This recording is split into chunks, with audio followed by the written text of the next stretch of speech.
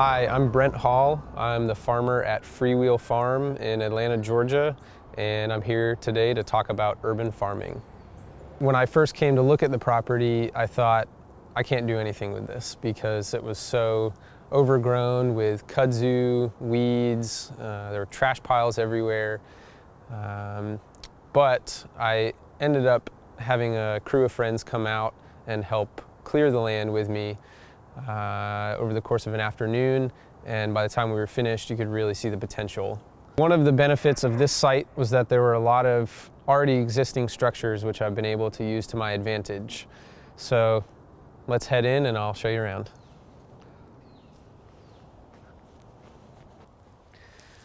So one of the advantages of urban farming is that you have access to a lot of resources right within the city. For example, I have access to free wood chips from tree companies as much as I want. Coffee shops discard their spent coffee grinds. I've got access to brewery grains from a local brewery here in the neighborhood. Another example is these mushroom bags, which I get from Fifth Kingdom Mushrooms about 2 miles away.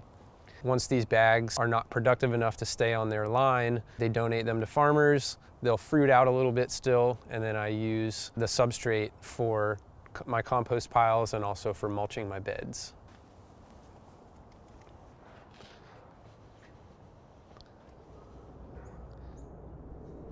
So this is the compost house. It is one of the existing structures that was at the farm.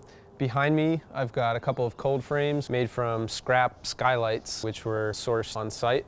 I use these for starting seedlings in the spring, can also use them for season extension in the fall and winter. Here I've got a composting toilet and a 5-bay composting system, which I use to build my compost for the farm. We've got our carbon over here. First bay gets turned into the second bay, turned into the third bay, fourth and fifth, and it's finished when it is over in this general area. One thing that's critical for me to be able to farm this site is having secure on-site storage. I was really lucky that these 2 storage containers were already here, which enables me to store all of my market equipment and my tools. The property here is about 3/4 of an acre total, with about 1/4 acre of arable land. It's really important when farming on a small scale for me to grow crops that take up little space but have a high dollar value. And one example of something like that is mushroom logs, which are great to grow in the shade as well. So I had a nice shady nook behind my storage containers, and I've got about 50 shiitake mushroom logs growing here. When I first started growing here, I would bring my harvest back to my house a few blocks away and wash things in my sink, which over time proved to not be efficient and effective. I built this wash station so that I could have a larger capacity for washing greens and other vegetables. I designed and built the frame from scrap wood that I found around the city and used a 55-gallon drum that I cut in half as the 2 tubs for a double wash station. The farm property is on a slope, which is not always ideal for growing because of erosion and soil creep issues, but I've been able to use the slope to my advantage by mounding up the beds, which breaks up the flow of water and allows it to pool in the footpaths and sink and spread throughout the beds.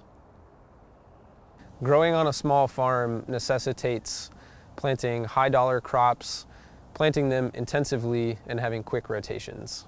It's October right now, and the things that make the most sense for me to grow and that I have in the ground are carrots, beets, arugula, baby lettuce mix, Swiss chard, kale, collards, radishes, herbs, and I'm just finishing off the tail end of my eggplant and peppers.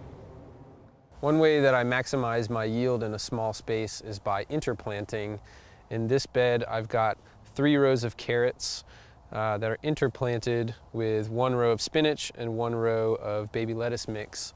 And by the time the carrot tops are up and needing more water and sunlight, the spinach and lettuce mix are already out of the ground. Because space is at a premium on my farm, I need to make sure that every bed is producing an edible crop at all times, which means, unfortunately, I don't usually have time to cover crop. This is a reason why composting is so important for building the soil fertility. Urban farm soils tend to be depleted and need a lot of extra nutrients, so adding lots of compost is a way that I do that. One important factor with site selection for an urban farm is the neighbors.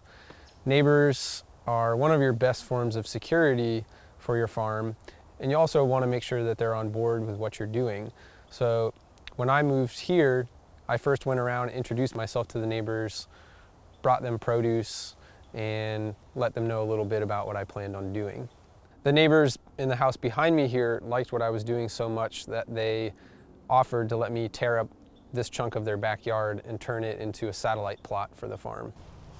Another benefit of being in a more populous area is that I have access to a lot of help via my work-share volunteers and volunteer groups such as Hands on Atlanta and school groups. The farmers market that I sell at is the Grant Park Farmers Market, which is a third of a mile down the street from me. I also sell to a handful of restaurants, which are all within 3 miles of the farm. Less driving time means more time that I can spend working on the farm. It also means less vehicle and driving related expenses. It also means I get to sleep in a little bit. Obviously, urban farming presents its own unique set of challenges and takes a lot of work. For example, I will probably never own this piece of property that I'm farming because of the high property value.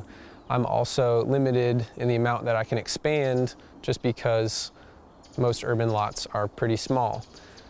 But in the meantime, I'm able to grow on an otherwise unused space. I'm able to make a modest living. I love what I'm doing out here. I get to work outside every day, and I get to grow food for my community.